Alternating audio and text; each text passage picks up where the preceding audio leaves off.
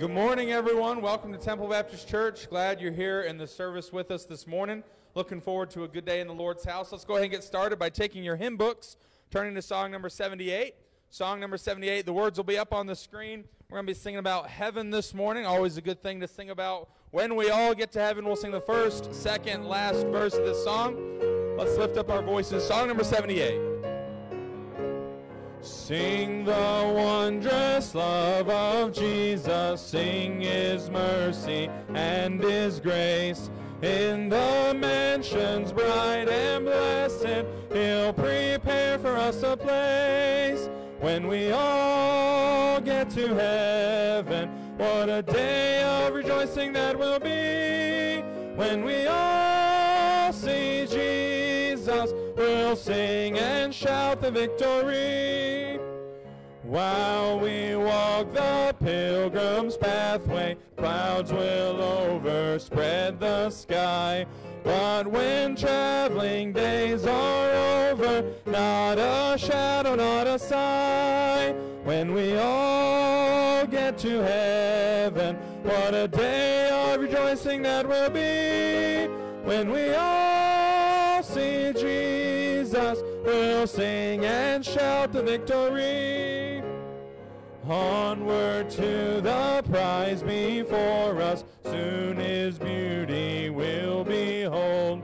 Soon the pearly gates will open, we shall tread the streets of gold.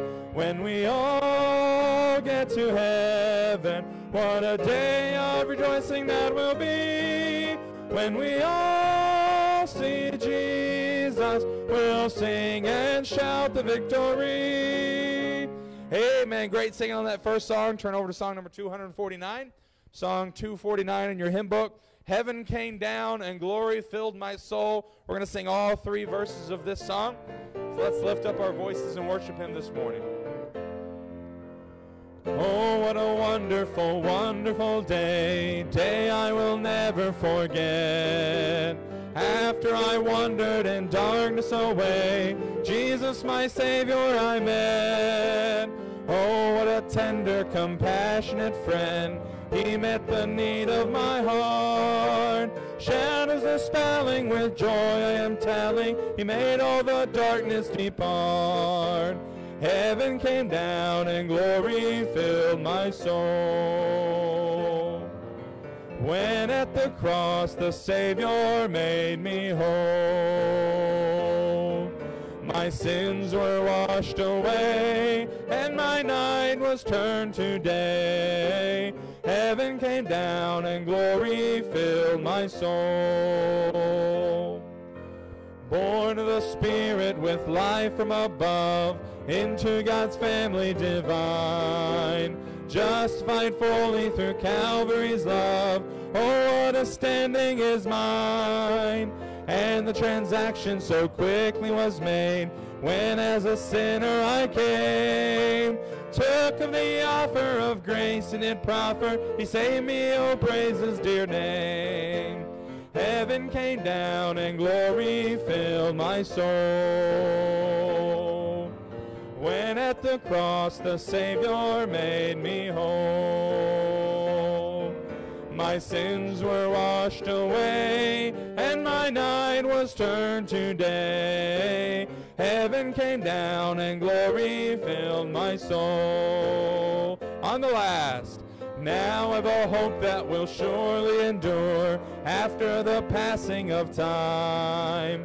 I have a future in heaven for sure, there in those mansions sublime. And it's because of that wonderful day, when at the cross I believed. Riches eternal and blessings supernal, from His precious hand I received.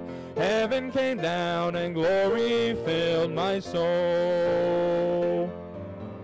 When at the cross the Savior made me whole. My sins were washed away and my night was turned to day. Heaven came down and glory filled my soul. Heaven came down and glory filled my soul. up there on that high note. That'll wake you up in the morning. Good to have everybody in the service. So glad that you're here with us. We want to welcome all of our visitors. If you're with us for the very first time, you should have received a welcome packet as you came in the door. It's got some information about the church, some of our ministries that we have. Also, there's a connection card. We'd ask that you fill that out, and then on your way out, there's a couple black offering boxes on the back wall. Just slip those in there. We can have a record of your visit. Get in touch with you later through a text or an email, and just say thank you for spending your Sunday. I'm looking around. Looks like mostly home folk with us this morning, but looking forward to a good day in God's house this morning. We're going to continue right on with our singing this morning, some of our newer songs that we've been learning. I like this next one, He Will Hold Me Fast. It shows where our strength is. It's not in ourselves. We don't have hope in and of what we can do in our flesh. Our strength is in our Lord and Savior Jesus Christ, the one who holds yesterday, today, forever. He holds the future, and He can hold our life no matter what trials may come our way. So let's lift up our voices and sing, He Will Hold Me Fast. When I fear my faith will fail, Christ will hold me fast. When the tempter would prevail, He will hold me fast. I could never keep my hold through life's fearful path, for my love is often cold. He must hold me fast. He will hold me fast. He will hold me fast. For my Savior loves me so. He will hold me fast.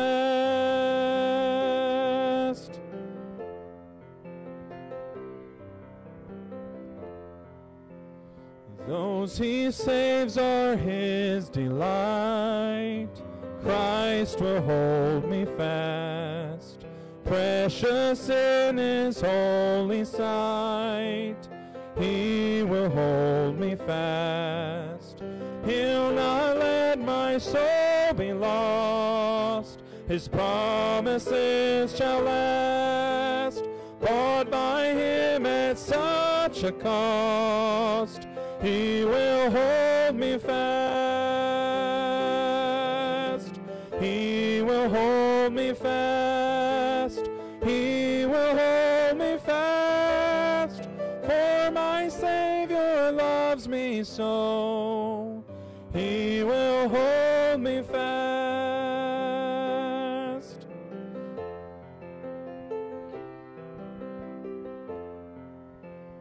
For my life He bled and died.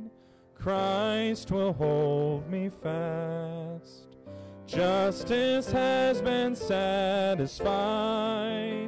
He will hold me fast. Raised with Him to endless life, He will hold me fast. Till our faith is turned to sight, when He comes at last, He will hold me fast. He will hold me fast. For my Savior loves me so. He will hold me fast.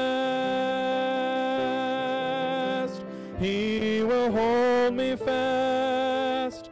He will hold me fast. For my Savior loves me so. He will hold me fast. For my Savior loves me so. He will hold me fast. Amen. Great singing this morning. We're going to do one more song, one of our newer ones we've been learning. We've done this a few times, but we're going to be singing about the goodness of God. I love this song as well, and love being able just to sing about my Lord. And so let's lift up our voices and sing on this last song, The Goodness of God. I love you, Lord. Oh, your mercy never fails me. All my days I've been held in your hands. From the moment that I wake up until I lay my head, I will sing of the goodness of God. All my life you have been faithful. All my life you have been so, so good. With every breath that I am able, I will sing of the goodness of God. I love your voice. You have led me through the fire, and in darkest night, you are close like no other. I've known you as a father. I've known you as a friend. I have lived in the goodness of God. All my life you have been faithful, and all my life you have been so, so good. With every breath that I am able, I will sing of the goodness of God. Your goodness is running after, it's running after me. Your goodness is running after, it's running after me. With my life laid down, I'm surrendered now. I give you everything. 'Cause your goodness is running after, it's running after me. Your goodness is running after, it's running after me. Your goodness is running after, it's running after me. With my life laid down, I'm surrendered now. I give you everything. 'Cause your goodness is running after, it's running after me. And all my life you have been faithful. All my life you have been so, so good. With every breath that I am able, I will sing of the goodness of God. I will sing of the goodness of God. Amen. Great singing this morning. You may be seated. Again, want to welcome everyone that's with us. Want to remind everyone about our announcements. We have our tithes and our offering announcement. Instead of passing the plate, we do it on your own now. We have offering boxes in the back that you can give on your way in or on your way out. Just slip in an envelope. The deacons empty that after each service. You can mail in your check if you're not able to be with us in person. If you know the church address, you can always send it in there, and we receive that. Also on our website, if you like to do things more electronically like myself, there's our website, and it's got a giving tab. You can even set up a recurring giving amount. If it's something that sometimes slips your memory, you can set that up very easily. And so several ways for you to get involved. We have several announcements that we want to make. Hopefully I get all these right. We have our May Focus Night is going to be on May the 2nd. And so it's just a quick 3-week turnaround from our last Focus Night. But it's the first Sunday of May. And I've really been enjoying our Focus Nights. We've had 2 of them so far. And being able to see several people engaging and getting involved with this, my group, we've had a great time and just discussing the people that we're interacting with, and several of them have made good progress with their person. And it was encouraging to know that some of them were doing this before we ever did the focus night. And that's also encouraging, knowing that, hey, you had people in your group that were already working on someone and trying to make those connections and those inroads. But just keep praying for us and praying for those focus nights to go well. And if you're in the focus nights, let's remain faithful in praying for each other and lifting each other up in prayer. And I know that God will bless those efforts. We have our cleanup day, which is April 24th. That is supposed to be this Saturday, and that's going to be 10, a meeting here at the church at 10. Now, if for some reason we get rain, which it may call for, then we're going to have an alternate day, which is May 1st. All right, and so keep that in mind. We are planning on the 24th. If there's no rain, if it's sun shining, we'll be here 10 o'clock cleaning up the church and finishing up the fence. And if it is rain, you look outside and it's wet and it's raining, the alternate day will be May 1st. And so hopefully things work out and we don't have to do it on a different day. We can just go ahead and get it done right away. But keep that in mind, either this Saturday, but if it rains, May 1st at 10 o'clock here at the church. What other announcements do I have? There we go. Business meeting is tonight after the evening service. And so going over where we're at in the budget right now and anything that you would want to know about that. So very quick meeting right after the service this evening. And so members, make sure that you're here in your place. Do I have any other ones? Power Up Sunday, April 25th. That is next Sunday. We're going to have Pastor Brian Jackson with us. I always enjoy having Brother Brian Jackson, someone we've known for a very long time. And he usually comes in and does our Valentine's banquet, but because of COVID and stuff like that, we didn't really do anything. So we are still going to have him in, and he's going to be here all Sunday. So Sunday school, Sunday morning, Sunday night, he's going to be preaching for us. And this is kind of a charge up, rev us up, get us excited about our Friend Faith Fellowship theme that we have going with us. Our focus nights revolve around it. We're going to have our fellowship groups that we're going to be starting midway through the year. Those are going to revolve around it. We're trying to get really everything that's within the church is going to revolve around this idea of Friend Faith Fellowship. And everyone getting involved, everybody doing their part. And so this is going to be one of those charge-up Sundays. He's a fantastic preacher and a great man. Looking forward to having him here. That is next Sunday, so be in your place. That Sunday school will be combined teens on up to the adult classes. We'll all be here in the main service for that Sunday school. Also, Mother's Day brunch. This is going to be May 8th at 11 a.m. at 2021.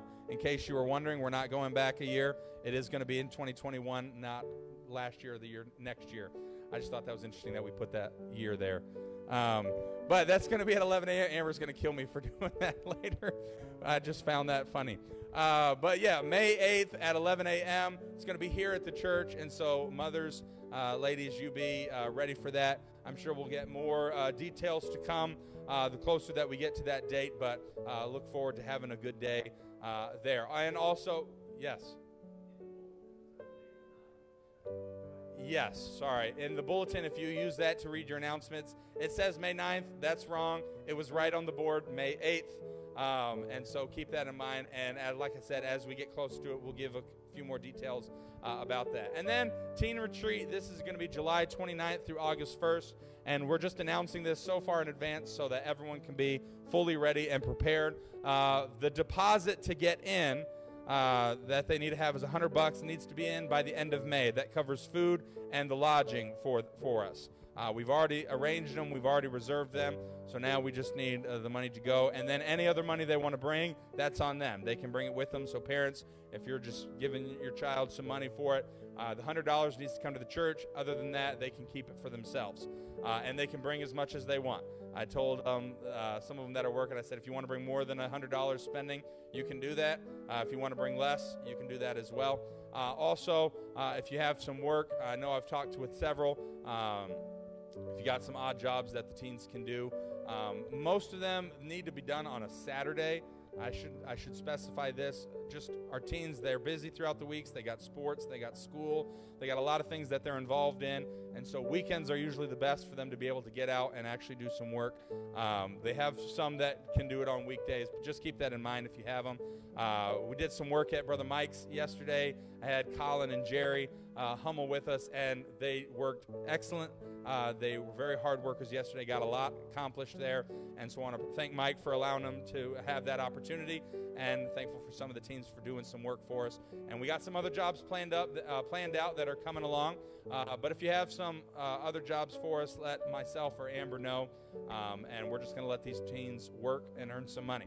I believe that is all the announcements that we have. I know that's quite a lot that we go through, but get those out of the way and get ready for the message. Going to do one special, What a Savior. It's an old hymn that I enjoy singing. I know a lot of people like this song, but let's just, if you want to follow along in your hymn book, it's on page 532, but if not, you can just listen to the words.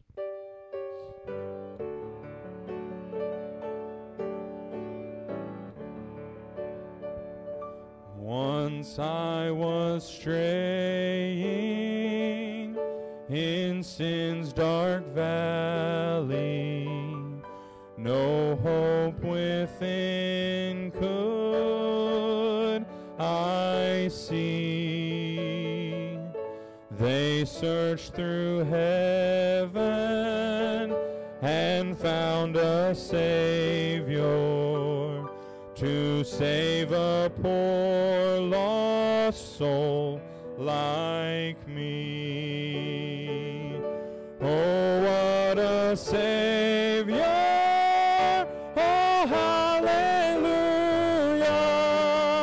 His heart was broken on Calvary. His hands were nail-scarred. His side was riven. He gave his lifeblood for even me. He left the Father with all his riches, with calmness sweet and serene, came down from heaven and gave his lifeblood to make the vilest sinner clean. Oh, what a Savior! Oh, hallelujah! His heart was broken on Calvary. His hands were nail-scarred. His side was riven. He gave his lifeblood for even me. Death's chilly waters I'll soon be crossing, but his hand will lead me safe o'er. Then I'll join the chorus in that great city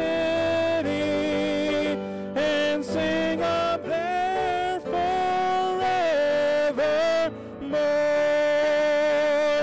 Oh, what a Savior! Oh, hallelujah!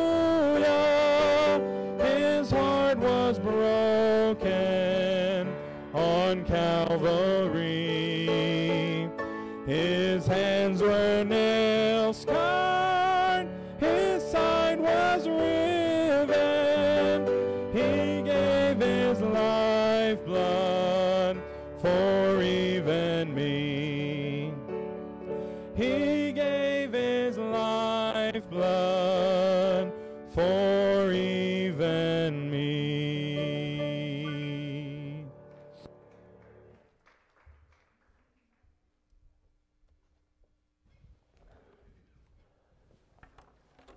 After a song like that, I think I'd just like to go to the Lord in prayer. Would you join me? Father, thank you for the most precious gift ever given, the Lord Jesus Christ.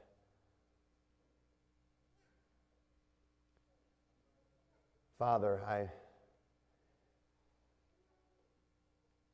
I think so many things competed for our attention, even during that song of singing to the glory and grace of Jesus Christ.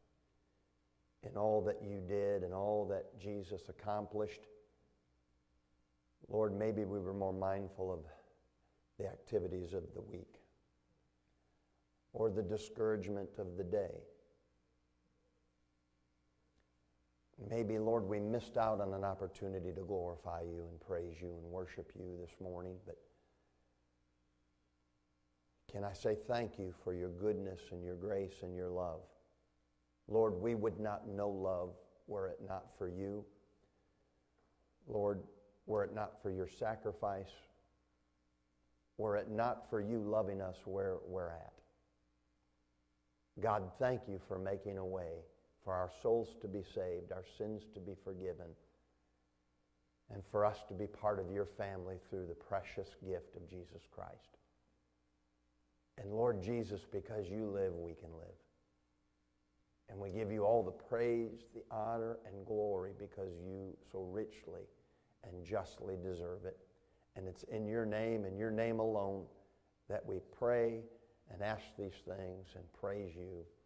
In Jesus' name. And all of God's people said, amen and amen. What a great song of praise and worship about Jesus Christ. How can you not be lit up about that? To think that the God of heaven traded places with us.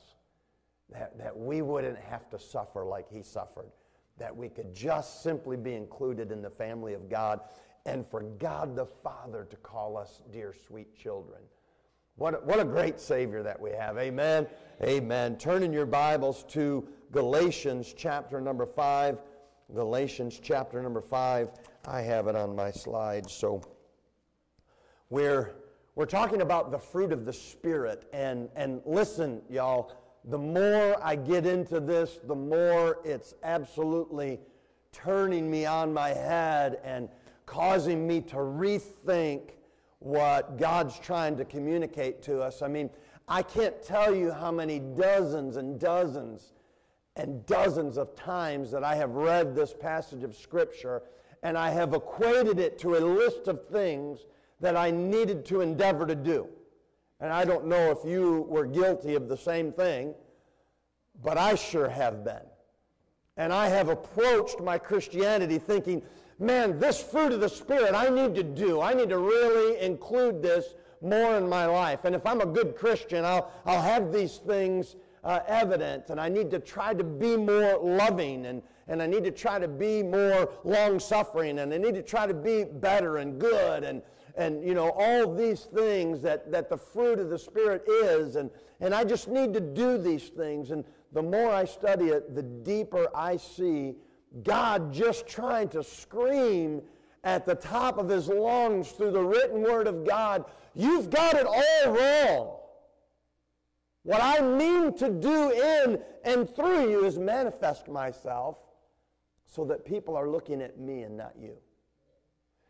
And so we've been looking at the fruit of the Spirit, Galatians chapter number 5, and last week we did a little comparison between, actually it's been 2 weeks, well, not consecutive. We had a little break for, what was that holiday? Oh, yes, Resurrection Day. And we did a contrasting between the flesh and the Spirit. Galatians chapter 5, biggest place in Scripture where it actually shows the warfare that's going on between our body, our nature, our flesh, how we are as natural human beings, and the war that goes on between the Spirit of God and those that are Christians, those that are born again, those that possess the Spirit of God. There's a battle that happens between your natural body and your born again spirit, the Holy Spirit of God, that wars and struggles in our daily life. And we did a comparison in that. And so what I'd like to do is read through Galatians chapter number 5. We'll begin at verse 15. It's up on the screen there, slide 44, Brother Bob. We'll not read the whole chapter for time's sake, but just track with me at verse 15, Galatians chapter number 5. But if ye bite and devour one another, take heed that ye be not consumed one of another. This I say then, walk in the Spirit, and ye shall not fulfill the lust of the flesh. For the flesh lusteth against the Spirit, and the Spirit against the flesh. And these are contrary the one to the other, so that ye cannot do the things that ye would. But if ye be led of the Spirit, ye are not under the law. Now the works of the flesh are manifest, which are these. And you remember last week when we did the comparison? Just it amazes me how God's Word comes together. Every first word in Paul's writings, and when he gets to doing a list, that is the primary function or purpose of the list. In other words, that first word will be the priority of that list, and the rest of the list is going to support that first word. So the works of the flesh are manifest, which are these, and he says adultery. And now you may think, well, that's kind of odd to hang everything on adultery, but we're talking about relationships, are we not? If you're a Christian, if you're a child of God, you are the bride of Christ. You are going to be Jesus Christ's wife. Now that's it is kind of, kind of cool, but, in our flesh, us dudes kind of think, whoa, back the train up, I don't know about all that stuff. I know what I am, right? I'm not confused with the rest of these people, don't know which bathroom to go in. That's not this dude. I know it's the one, right? It's 3 letters. You know what they are? Men, right? M-E-N. And I understand that distinction because God took the time to point that out in His Word. Please somebody say amen. Good. I'm glad I'm not dealing with a bunch of liberal millennials here this morning, but we understand who's who and what's what. Amen? Amen. Okay, so adultery has to do with the breaking of a relationship. Well, all the things that come past adultery have to do with that one act of adultery which is selfish, which destroys a relationship. Every other thing, fornication, uncleanness, lasciviousness, idolatry, witchcraft, hatred, variance, emulations, wrath, strife, seditions, heresies, envyings, murders, drunkenness, revelings, and such the like, all of those are based on a selfish motivation of life. I do those things because I'm only concerned with me. And every relationship that's ever ended up in ashes is the adulterating of it, thinking of self over the unity of relationship. Every husband and wife that I've counseled in a struggling marriage, you know what the problem is? Too much thinking of self, not enough concentration on the relationship as one. God said, a man shall leave his father and mother and shall cleave unto his wife, and they two shall be one flesh. But we've allowed society to talk us into the battle of the sexes. We've allowed society to talk us into 50-50. You do your part, I'll do my part. No, that's not the Scripture. Do you understand Jesus Christ did everything for you and me? He's the driver of that vehicle. He's the driver of righteousness, the driver of love, the driver of unity. He's one Lord, one God, one body, one Spirit, and it's one salvation, and He's placed us into that. And we are one with Christ. To do anything against that relationship is an adulterous act. Now, are you tracking with me? Because I'm going somewhere with this. That's all by way of review. So, let's go on to verse 22. But the fruit of the Spirit is love, joy, peace, long-suffering, gentleness, goodness, faith, meekness, temperance. Against such there is no law. Now let me catch up to my notes here. And they that are Christ have crucified the flesh with the affections and lusts. If we live in the Spirit, let us also walk in the Spirit. And so chapter 5 is giving a contrast between the flesh and the Spirit. And we're going to look at the fruit of the Spirit, verse number 22, from the aspect that it also has to do with relationship. And we're going to see the priority of the fruit of the Spirit as it starts with its first list, which is love, all right? So that's just kind of a review. We're going to pick up here, Brother Bob, at slide number 60, okay? So slide number 60, we were looking at the fruit of the Spirit and how it's manifest in us. We looked last week that we can't produce it in and of ourselves, and just think of it this way. If you've ever found, hey, come on, look at me. It's 10:30 in the morning. You slept at night. If you can't stay awake for 30 minutes in a church service, go to bed earlier. We're preaching the Word of God, and it has to do with your eternal soul, so I think you ought to pay attention a little bit. That's just what I'm thinking. Everybody okay? That's my job, okay? The Word of God is quick and it's powerful, but if we're sleeping, it's lame. Now, you still like me? Okay, good. All right, here we go. Sit on attack. I don't care. Do what you got to stand, right? I might go into a shouting fit if somebody stood, right? Oh, they're getting a spirit, all right? So, okay, now listen, it's so important because what I'm sharing with you with the Word of God is going to transform your life. You won't look at your relationship with Christ the same again. It will transform you from doing church to being the church, and that's why I'm kind of being a little forceful this morning, okay? So don't think I don't love you. I do love you, but man, have you ever had your parent correct you? They did that not because they were being jerks, but because they love you. They wanted you to be good and better. And so God wants us to abound and thrive in this. So just stay with me. So this fruit of the Spirit can't be manufactured by you and I. In other words, we can't wake up and say, you know what, I'm saved, I'm a Christian, and I've just got to determine to love more. I got to determine to have more peace in my life. And so we set out in our Christian walk, trying to check these things off a list, okay? And what that's going to produce is frustration. It's going to produce love, but no joy and no peace. Man, I'm really endeavoring to love this person, but man, it's killing me. They're wearing me out. That's not the fruit of the Spirit. That's a work of the flesh. And so we need to really pay attention to this dynamic of relationship and the fact that if our flesh is producing the fruit of the Spirit, it's an adulterous relationship because the flesh can't please God. The flesh can't produce the work of the Spirit. The fruit of the Spirit is manifest. It comes out in and through us, and we're going to look at that. So we're going to look at, we looked at last week that you're a part of the Lord. I am the vine, ye are the branches. If you abide in me and I in you, the same bringeth forth much fruit. And so that's a relationship, right? Lost people can't produce the fruit of the Spirit, and neither can a saved person produce the fruit of the Spirit, but because a saved person has the Holy Ghost of God in them, the Holy Spirit of God can manifest Himself in our life. So we're part of the Lord.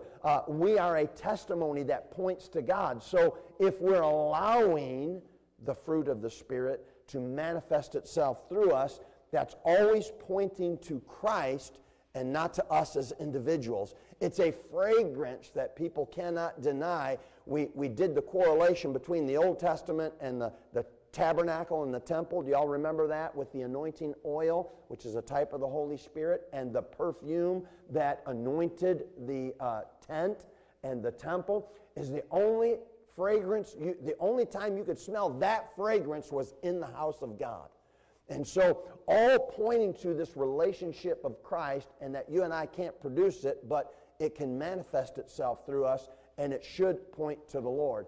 And then this week where we're going to start is the purpose of these ingredients. The purpose of the 9, most people would say fruits of the Spirit, but it's 9 fruit of the Spirit. In other words, tell me what the parts of an apple are.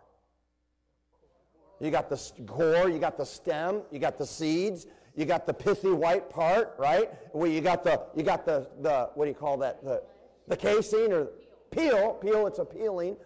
You got the juice. So there's many aspects to that apple, but we don't say the apples of the fruit, right? We say, no, it's an apple. And all those aspects are to it. Well, when we're thinking of the fruit of the Spirit, we're thinking of one fruit. It's the Spirit, but it's going to be manifested in a few different ways for you and I. And it's broken up into 3 sections, and so we're going to look at that. Let's continue this morning on the first section. So there's nine fruit, if you will, if I can just put it that way, or ingredients to the fruit of the Spirit, and they're divided into 3 sections, and so that works out mathematically. 3 is how much?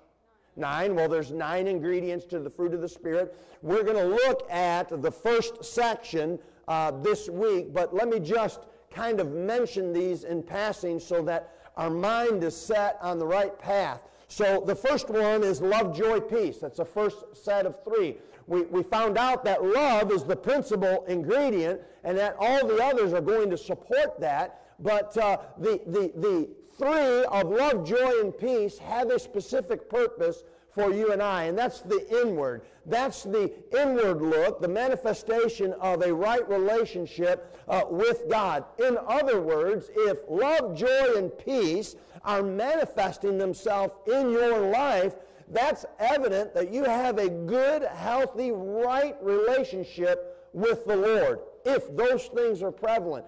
If those things are not prevalent, then we're adulterating that relationship by including other things in it that are not necessary and are damaging to the relationship that we have with Jesus Christ. Much like a human relationship, when a man introduced a foreign substance into a relationship by way of another woman, or by way of pornography, or by way of another thing that battles for the attention of that relationship, that does damage to that relationship. Well, the same for a Christian. If I don't have love, joy, and peace, which is manifesting itself through me, there's something that's not right in my walk with the Lord. Y'all have been there when a relationship is strained. I can walk into my house and I know if things are okay or not okay between me and Tracy. I can. Sometimes physically, because she throws things at me. I'm a battered man. She hits me with rolling pins. It's crazy. It's crazy. With the broom, you ought to see her with she's a ninja with a broom. No, she's not.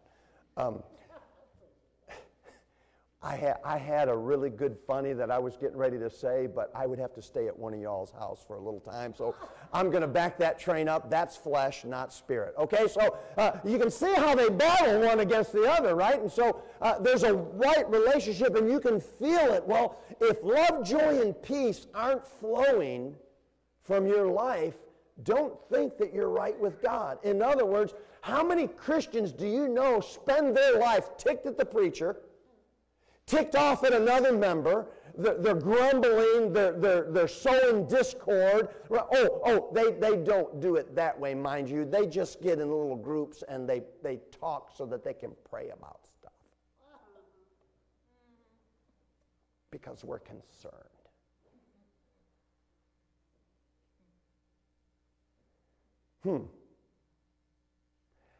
Would joy and peace be attached to that kind of love? No, it wouldn't. So what's happening is the flesh is manufacturing this idea of I'm a loving Christian. So there's some strain in that relate. That's the inward look. How many of you remember that there's a children's song? Take a good look at the old book. Take a good look from God's Word. You remember it? Get the new look from the old book. Get the new look from God's Word. The inward look, the outward look, the upward look from the old book. Did I say that right? Barb's saying yes. My wife's saying yes. Probably that's correct. And so because the Word of God filters through us and it has a multidimensional effect in our life, an inward effect, which is what is coming out, an outward effect, which is what people are experiencing, and then an upward, which is what God sees. And so let's look at these. The inward look is love, joy, peace. Well, there's an outward look. That's long-suffering, gentleness, goodness. That's what others see of the Holy Spirit of God manifesting His fruit through us. And so long-suffering, gentleness, goodness, there's really a great breakdown to that. I kind of can't wait to get there, but I will. That's the outward manifestation to others of a right relationship to God. So that love, joy, and peace says within us, I'm right with the Lord. It's that peace of mind. It's that peace of heart. I feel centered. I feel true and right and honest with my walk before the Lord, and that's internal. But those three, long-suffering, gentleness, goodness, that is others bearing witness of the Holy Spirit of God working and manifesting Himself through us. Are you following me?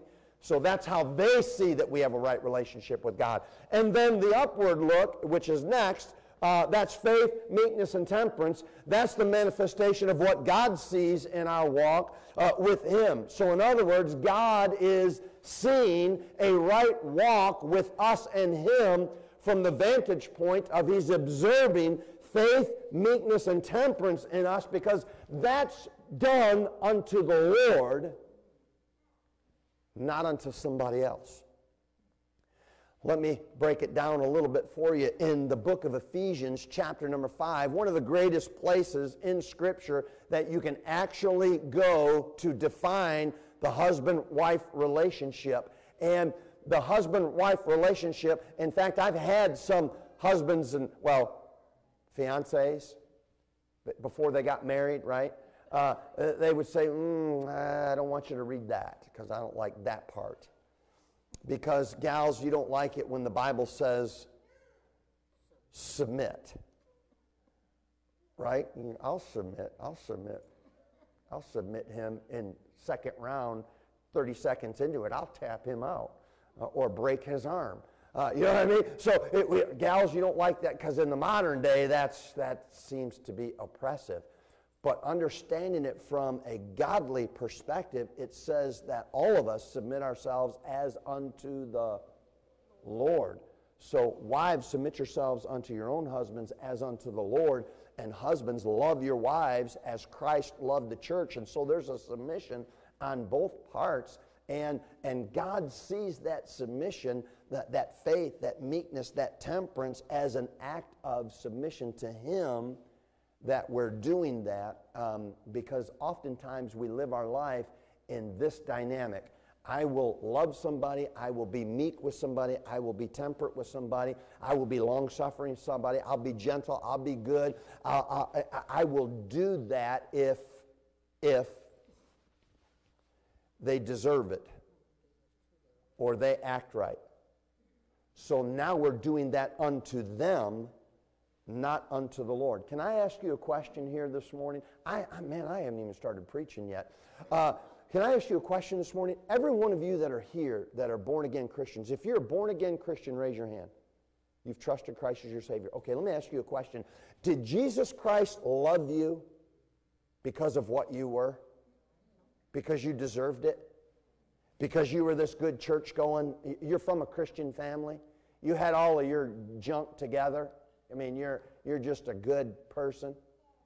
No, Bible tells me in Romans chapter 5, verse number 8, but God commendeth or demonstrated His love towards us in that while we were yet sinners, Christ died for us. So Christ didn't wait for us to be ripe and ready. I hear people all the time say, well, I need to get my life under control before I get saved. Not going to happen. You got a God that loved you. You got a God that submitted, showed you a submissive relationship by humbling Himself, coming down to this earth and taking on the form of a man. And not just a man, but a servant, and humbled Himself and became obedient unto death, even the death of the cross. We have an example from our God and Savior that submitted Himself to the will of the Father to buy a sinful world. And you and I get the glory and righteousness of Jesus Christ because Christ submitted Him. Not my will, but thine be done.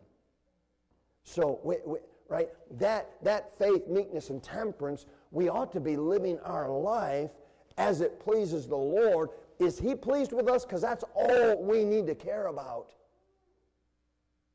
Does God see our submission to Him by our walk of faith, our dependence upon Him, our belief in Him? Does God see us with a meek spirit because God is worthy of our submission, not the people around us? We submit because He's said to be meek, and that a meek spirit He would not despise. And so these three areas, the inward look of the fruit of the Spirit, the outward look of the fruit of the Spirit, and the upward look of the fruit of the Spirit, these are three things that God is revealing to us. It's not just a list of 9. Are you following me? Each one of these has purpose and meaning that God said, really, if you're truly a born-again believer, these things are going to be evident in your life by me manifesting myself in them. So let's get going on love. I better get my phone out because I'm so enjoying this study. Y'all, I just don't know if I'm transferring it well enough, but this is an amazing passage of Scripture that has profound impact on your life. And so let's go ahead and get down to business here. James chapter 3, verse number 12, the Bible says this, "Can the fig tree, my brethren, bear olive berries? Either a vine figs? So can no fountain both yield salt water and fresh water." And so where I wanted to go with that with you all is that you got to be in the body to produce the body. You got to be the Lord Jesus Christ's possession before Christ can manifest Himself through you. Do you understand? You need to have the Spirit before you can manifest the Spirit. A lost person cannot manifest the Holy Spirit of God. So you're not going to get salt water and fresh water from the same place. Okay? So keeping that in mind, do I possess the Holy Spirit of God because I am saved, born again? Am I a child of God? And if I am, I have the Holy Spirit dwelling in me, and there should be some evidence of that. First ingredient, if you will, of the fruit of the Spirit is love. It is the priority that contains all of the fruit. Slide 67, Bob, is showing the starting slide that I have, but it's the bottles of the fruit. So you see these 9 flavors here, but one fruit, and we use the apple illustration. Love is the primary ingredient by which all the others are going to support and reflect that one thing. And the reason that that's the priority is the same reason that we did the contrast with the flesh and the spirit. Adultery, right, affects the flesh. Our relationship with Christ is not fleshly. Our relationship with Christ is spiritual. So as those two were connected, so the fruit of the Spirit is love should be the key thing for you and I. Why would love be the defining factor of God in you? Have you ever thought about that before? Now, maybe you're thinking this morning that, oh, I got to love more. I got to love better. I got to be a lovely person. That's not what we're talking about, because you've boiled down that ingredient to an action. Right? Would you consider yourself a lovely person? A loving person? A lovable person? Everybody's being real quiet there. Why? Because we think of this ingredient as an action. Can I just prove differently from Scripture this morning so that we have a right perspective of what God's trying to teach us through this passage of Scripture? These 9 flavors are one fruit because the Bible tells us that love isn't primarily an action. If we're going to define it in biblical context, love is a person. Who's that person? God, that's right. So go to 1 John 4, and we're going to be in this passage of Scripture, but kind of pacing through this message, if I can keep on track. We're already at 24 minutes after 11, and I need God to reverse the clock back so it'll be good. So 1 John 4:8 says this, "He that loveth not knoweth not God, for" what? God is love. So it's not an action, it is a person that manifests itself through an individual. And we love because we are God's. You want to know what the perfect definition of love is? I would challenge you sometime to go to 1 Corinthians chapter number 13. The Bible's word for godly love is called charity. We've changed the name of charity to a kind act. Well, that's not the definition of charity in a biblical sense. Charity is godly love being manifest. And so you want to do a deep dive into how God describes this godly person of love. 1 Corinthians chapter 13 will line it out for you, the person of God. And so love is a person, not necessarily an action. We get the cart before the horse because we try to do acts of love without letting the person of love manifest himself through us. And how many of us have messed up this thing of love? I mean, right? Lost people have gotten wealthy about writing songs about love. Haven't they? I'm all out of love. You can't buy me love. You know, I mean, just on and on and on. And I mean, just crazy love. Right? Lost love.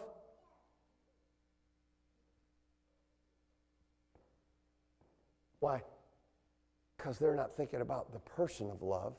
They're thinking about the action of it. And man, can I just tell you this morning that I can mess that one up pretty good. I mean, guys, look at me. How many of you have found yourself in the doghouse because you didn't love your wife right?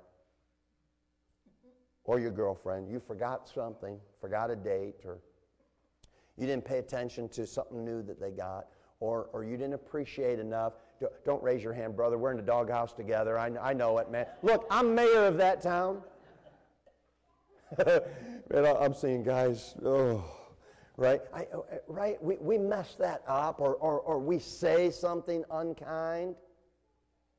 Now, I know those of you that just got married, right? You're still in that honeymoon stage, and everything's beautiful and lovely and perfect. It's coming.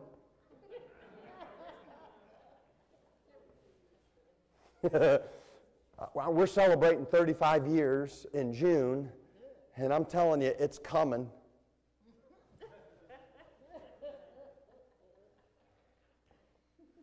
Free counseling when it does, bro. Brian, you too. I know, buddy. I know. Just throw your hands in the air like you don't care, right? Why? Because we're not allowing, now this is significant. If you get this morning, you're on your way to changing the dynamic of your walk with the Lord forever. Because I would venture to say, unless I'm wrong, unless I'm just some wicked sinner and a lousy preacher that has this wrong, if I'm not wrong, it's the thing that we're getting wrong continually. We're not doing it right because it's not God doing it through us. It's us trying to manufacture this love and do the best we can, but the problem is we're adulterating that. So love is not primarily an action, it's primarily a person. And so God is love. Let's go on. So love is a person, but love is internal, and love manifests itself outwardly. So verse 9 of 1 John 4, 8 through 12, in this was manifested the love of God towards us, because that God sent his only begotten Son into the world that we might live through him. And Romans 5:5, and hope maketh not ashamed, because the love of God is shed abroad in our hearts by the Holy Ghost, which is given unto us. And so we see that this internal person of God, this God who is love, is going to manifest itself, because that's what godly love does. Finish it for me. For God, see, she's saying amen. That was a hallelujah in 2-year-old or 1-year-old, right? Sick 'em, preacher. That's what she was saying. Finish this for me. For God so loved the world that He gave. He showed us. But God commendeth, that word commendeth means demonstrated, His love towards us, right? So godly love, the person of God shows love toward others. It manifests itself, even when the other person doesn't deserve it. Love, hey, listen, y'all, love's not circumstantial. Have you ever heard the jokers say this? Well, we've just fallen out of love. Well, I got news for you. You didn't fall in love. Right? That's a misnomer that the world put in. Like, oops, it was an accident, I tripped. Fell headlong right into love with this person. No, it was a conscious effort on your part. You made a decision to love. Love's manifested. Love is internal and then shows itself outwardly. You've heard it. They say some of the right things, but they don't know it. It's a matter of the heart. I can't help it. People say, oh, that person's wrong for you. And they say, I can't help it. They're my soulmate. I can't help it. I love them. Right? What teenager girl hasn't told that to her parents? Can't help it, Dad. I love him. But he's a loser. I can't help it. The heart wants what the heart wants, right? And by the way, guys, pretty much no dad's going to love you because you're stealing their baby. So you got 3 strikes against you just starting out, right? The only way to get over it is bribe them with large sums of money. See, back in the old days, they would give them cows and sheep and stuff, right? But there's a manifestation of love that starts from the inside, works its way out, and it's regardless, if it's godly love, it's regardless of whether a person is deserving of that. Are you tracking with me? So the fruit of the Spirit is love. That's preeminent. It's a person. It's internal and manifested outwardly. Well, how does that look in Scripture? Where does Scripture define this internal love that manifests itself outwardly? I'm glad you asked. Romans 13, verse number 10. This is the love for others. Love worketh no ill to his neighbor. Therefore, love is the fulfilling of the law. And so, godly love manifests itself to the neighbor, and it doesn't work ill toward them. There's never a time when we're trying to manipulate or get one up on our neighbor or get revenge for our neighbor. You follow me? It's just we love because God's in us.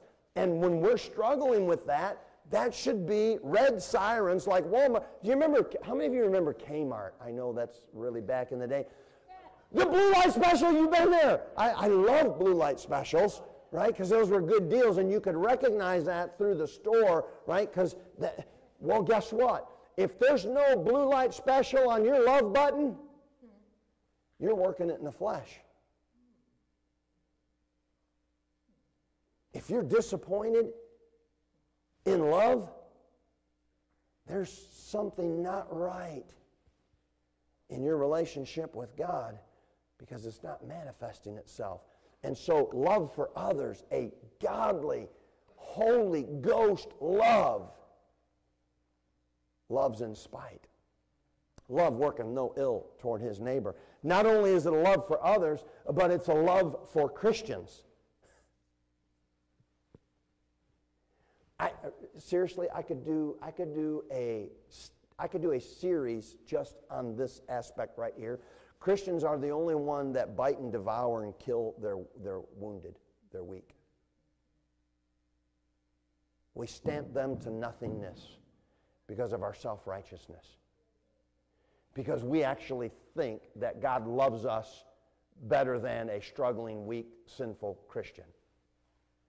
Guess what? In God's eyes, we're all struggling, weak, sinful Christians, and yet he loves us in spite of ourselves.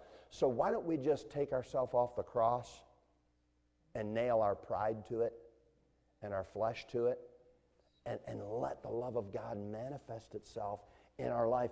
Love for other Christians. Next slide, Bob. John 13:35.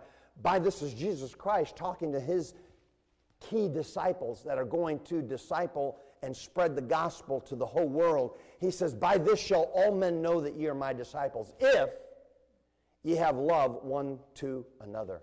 You want to know why that's so important? Because you can't be a good Christian and manifest the fruit of the Spirit, love, if you're at odds with another Christian. You're kidding yourself. Say you love God, say you're a good, solid Christian, and yet you've got a problem with another believer. Jesus Christ said, look, the only way this world's going to know that you're genuine and you're sincere and you're right is if you have love one toward another. And can I submit to you that you're impossible to love? And so am I. It's only the love of God that allows you to love me and me to love you, because don't we all fall short? Don't we all have problems?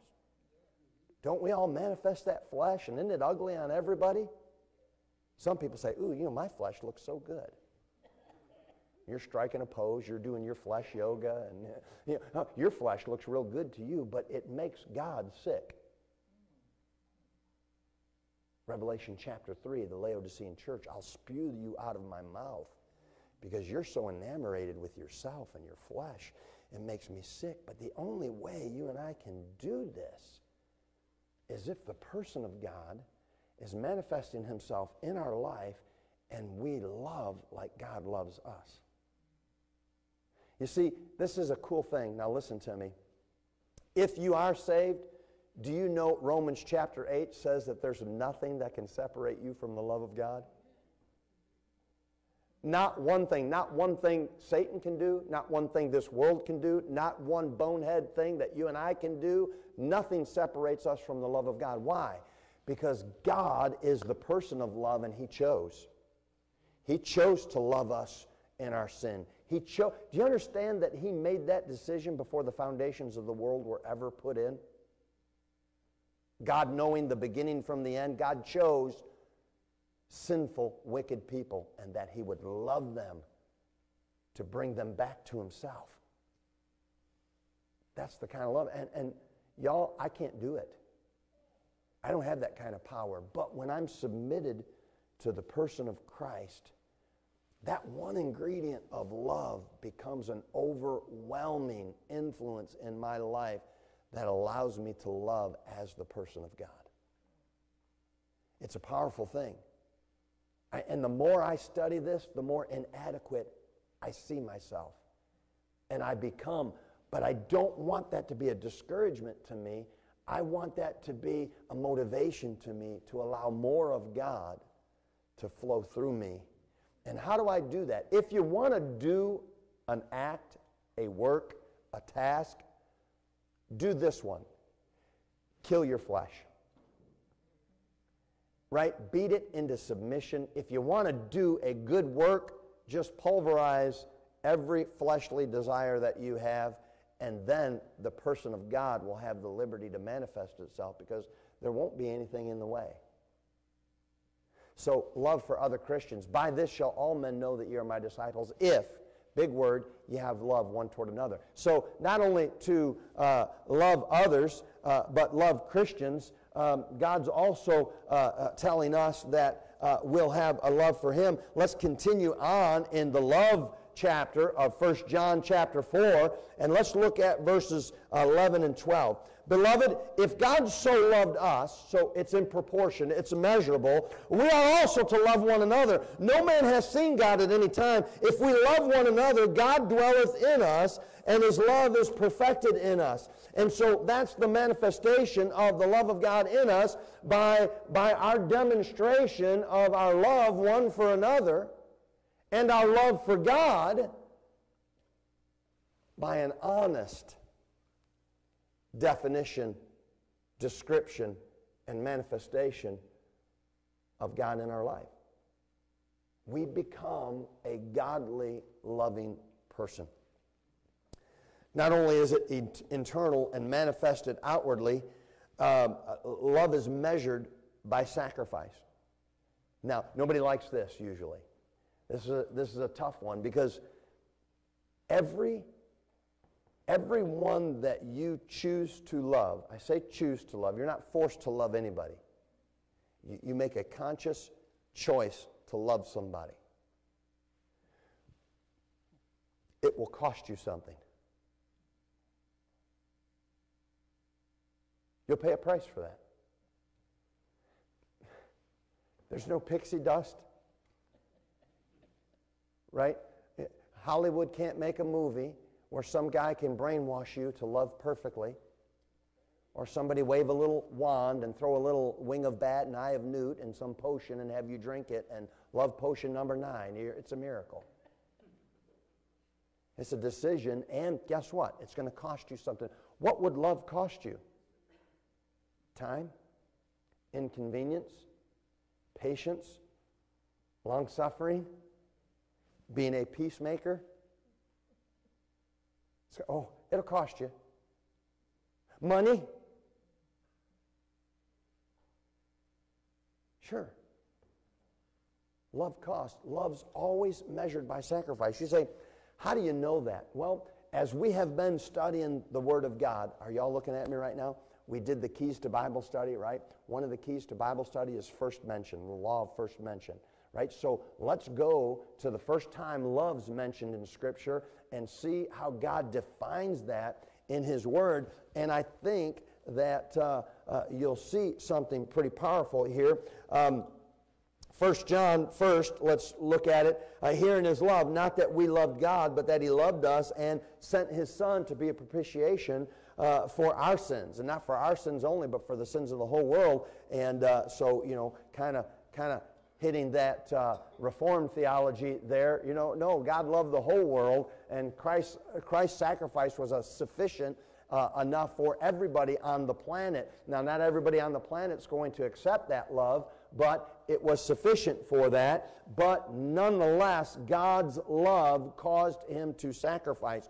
Deuteronomy chapter number 7, verses 7 and 8. The Lord did not send His love upon you, nor choose you, because ye were more in number than any people, for ye were the fewest of all people, but because the Lord loved you, and because He would keep the oath which He had sworn unto your fathers.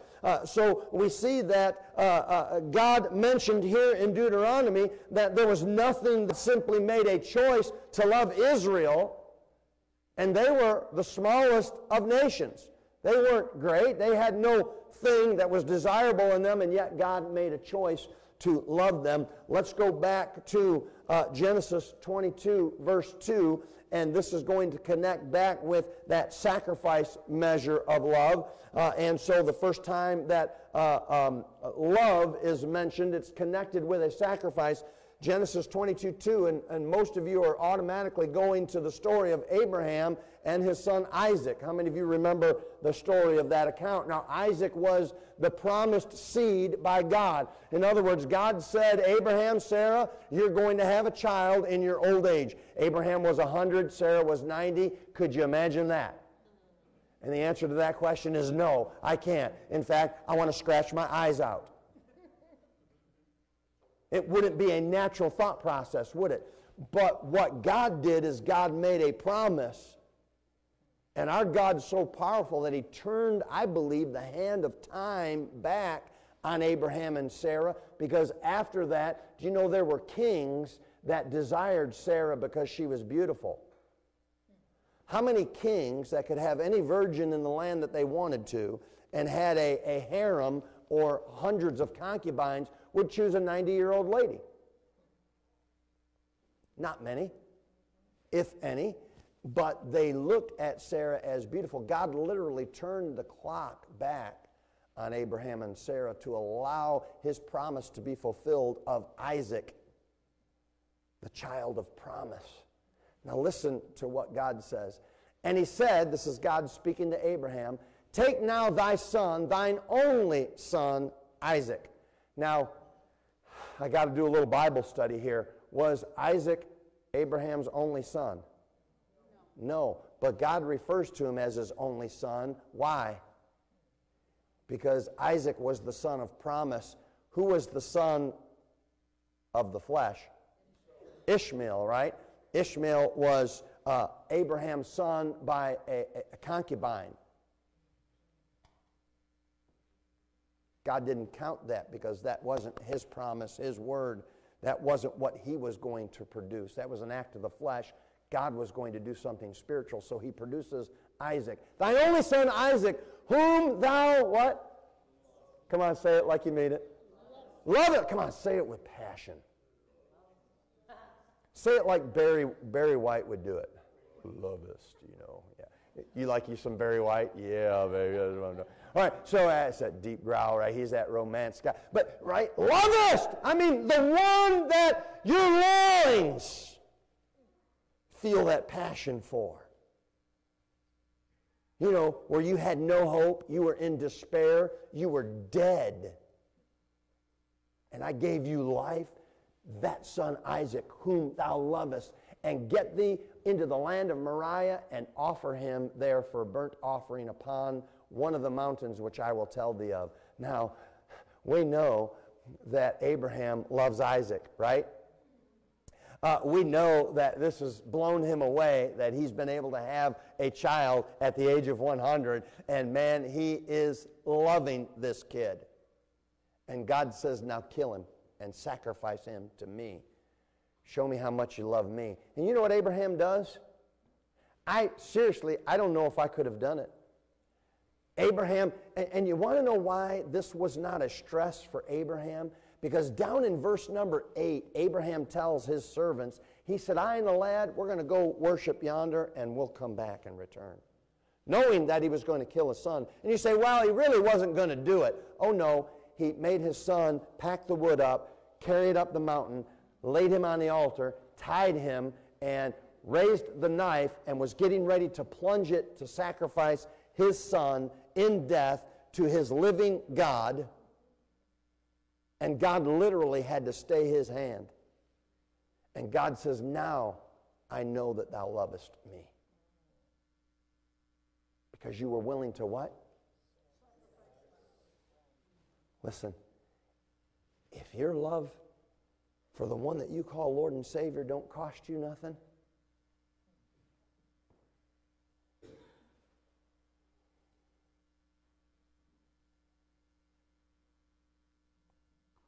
what does your love for Jesus cost you?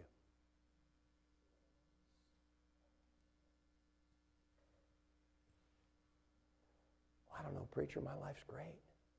Everything seems to be going my way. That's not how God measures love, does it? God measures love by sacrifice. Now I know. See, you girls, look at me now. You tell your guys, just don't say it. Just don't tell me. What's next? Show me! Buy me flowers. Buy me flowers. Take me out to dinner. Get me dresses. Leave little love notes. It's not natural for us, gals. Little love notes. You want mints on your pillow? Go to the Hilton. See, love will cost you guys a night at the Hilton, right? It's cheaper than a divorce lawyer and alimony. It's not natural for us to do those things. But love's always a sacrifice, even though that's not natural for us to do. Somehow we find ourselves doing it because it's the love of God manifesting itself. I mean, guys, how many times have you done something with your wife or girlfriend or fiance that's really not your cup of tea? And right, all your dude friends make fun of you. They call you a wuss. You're so whipped.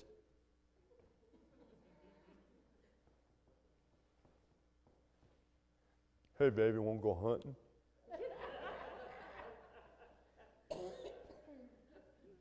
So you sacrifice and you do those things, necessary. So this love, it's a love that is sacrificial, and it will cost us something. And I think that's where I want us to end this morning, because everything that we've just said, that's a pretty heavy weight. I don't know if you realize it or not, but I just laid a Buick on your chest. Has your love for Christ cost you anything? Have you sacrificed for Him? I don't have time for church. I don't have time for prayer. I don't have time for my Bible reading. I don't have time to win souls. I don't have time to make friends and try to give them the gospel. I'm too busy with my own life. I don't have time to get involved in the ministry. I don't have time to be nice to my neighbor. I don't have time. I don't have time to do any of that, preacher. That's inconvenient for me to do that.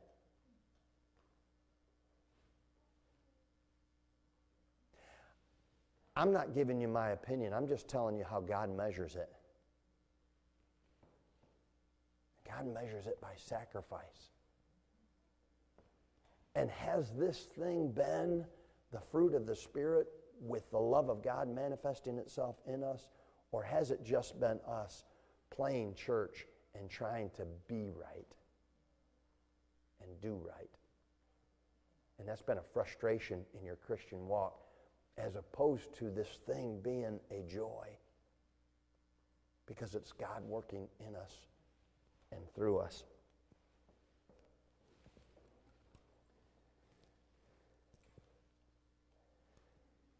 Romans 13:14, and we'll quit here. But put on the Lord Jesus Christ, and make not provision for the flesh to fulfill the lust thereof. Give priority. Give priority in your life to the choice of God, because He gave you priority. He gave you priority when He hung on the cross. He gave you priority when He was having His back whipped. He gave you priority when they nailed Him to the cross. He gave you priority when He unrobed from His righteousness and stepped down from the throne of glory and veiled Himself in human flesh. He gave you preference when people were spitting in His face and punching Him, when they were mocking Him. The very God that created and spoke them in existence was being railed on.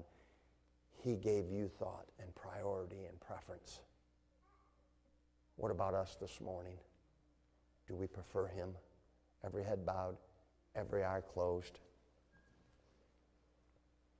Is your life sacrificed for your Lord? Can you, with honesty and integrity this morning, say, this fruit is bubbling up in me, and I've got no power over it. It's simply God smiling through me. Or has it been a struggle? Can I tell you this morning that it's a choice? And this morning, if your Christian walk has been laborious and a struggle for you, can I just ask you to choose Jesus? Sacrifice to Him and for Him, and allow Him to manifest Himself through you. And allow that fruit to start producing in your life. If you're here this morning and you don't know Jesus Christ, can I just tell you, you don't have the love of God in you. You don't have the person of Christ in you. But that's not because God doesn't desire to be there. That's simply because you haven't made a choice to allow His love to be manifest in you and accept that love. See, it's a choice. That if thou shalt confess with thy mouth the Lord Jesus, and shalt believe in thine heart that God hath raised Him from the dead, thou shalt be saved. For with the heart man believeth unto righteousness, and with the mouth confession is made unto salvation. It's a choice to love. I already know He loves you because He proved it on the cross of Calvary. Let's stand with our heads bowed and our eyes closed. The piano's going to begin to play. Can I just offer the altar by way of invitation? Christian, if you've been struggling and you just need to make a refreshed decision and choice to love and sacrifice the Lord and allow Him to work and manifest Himself through you, you've been struggling in your walk, could I just tell you, come down here and have a time of consecrated prayer. Lay it all on the altar and say, Jesus, I choose you. Oh, manifest yourself through my life. I'm tired of the fight. I'm tired of the struggle. I'm tired of the disappointment. God, just manifest yourself through me. Would you come? Say, that makes me uncomfortable. That's right. Sacrifice. Sacrifice your comfort, your convenience. Do it for the Lord. If you're here this morning and you don't know Jesus Christ as your Lord and Savior, could I just challenge you this morning? Receive the greatest love that you'll ever know and experience in history, in eternity, in any aspect, way, shape, or form. Jesus Christ's love is superior, and He wants to manifest that in your life. He knows you. This morning, He wants you to know Him. That's a choice. Would there be anybody here that say, preacher, I want to trust Jesus Christ as my Lord and Savior. I want to be saved this morning. I want to know Him. I want to know that love you're talking about. Would you slip your hand up? Anybody like that this morning? Okay. How many would say, God spoke to my heart, challenged me this morning, and I've seen it in a new light? Praise His name. Would you slip your hand up and praise and recognition of God speaking to your heart this morning? Okay.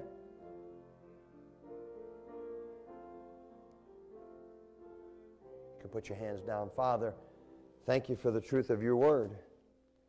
Lord, it was hard this morning, but it's hard only because it's difficult getting our flesh out of the way. Lord, I know that we do it wrong all the time, and yet your love never diminishes. You've never changed your love for me, and I want to thank you and praise you for that. Lord, help me to get myself out of the way so that you can manifest yourself in a greater way, and people can see you and glorify you and know you, because I'm loving according to your word, according to the fruit of your Holy Spirit that's in me.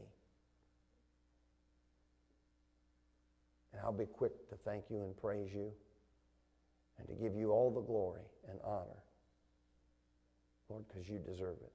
If there's somebody here, Lord, that doesn't know you as their Lord and Savior, God, would you help them to embrace your love, what you've done for them through the cross of Calvary, dying for their sins, paying that price in full, loving them unconditionally, and then, Lord, having the power to live again, rise from the dead the third day so that we could have life eternal.